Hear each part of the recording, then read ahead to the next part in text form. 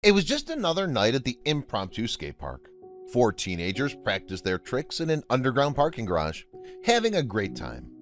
It was getting late though, and the four Canadian boys would soon need to be heading home. However, as they emerged from the underground parking lot, they were stopped by a suspicious sight outside.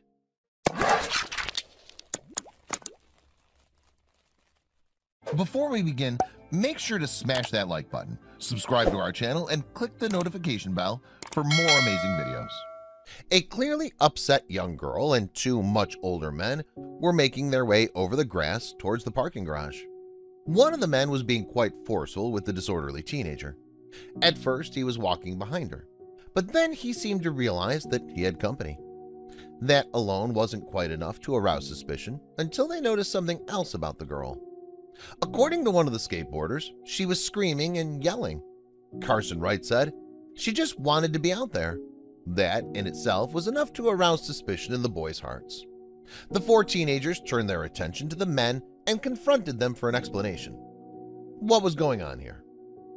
The larger of the two men explained to the concerned boys that he was her father. Assuming maybe he'd found her drinking at too early an age or something similar, the boys backed off.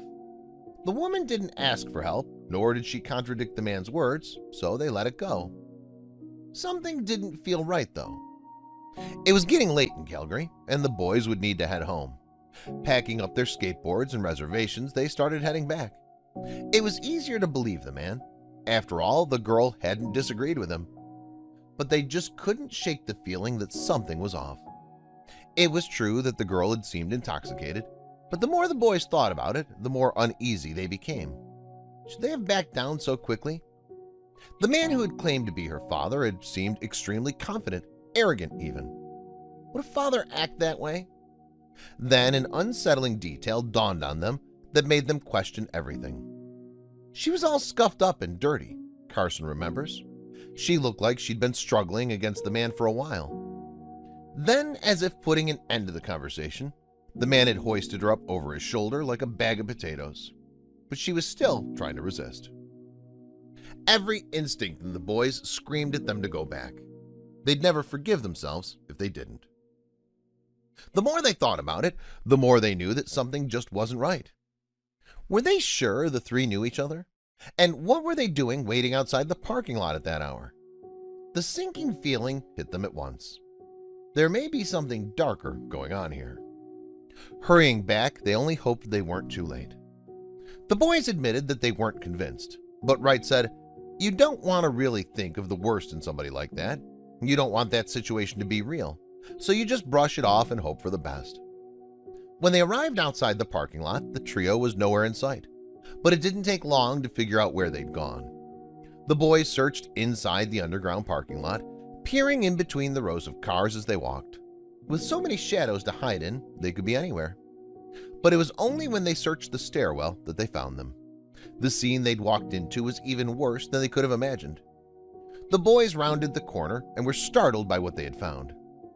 They could just make out the shape of the men in the darkness. Their instincts told them to run, but in an instant, they all resolved to take action. They couldn't just leave the girl to her fate.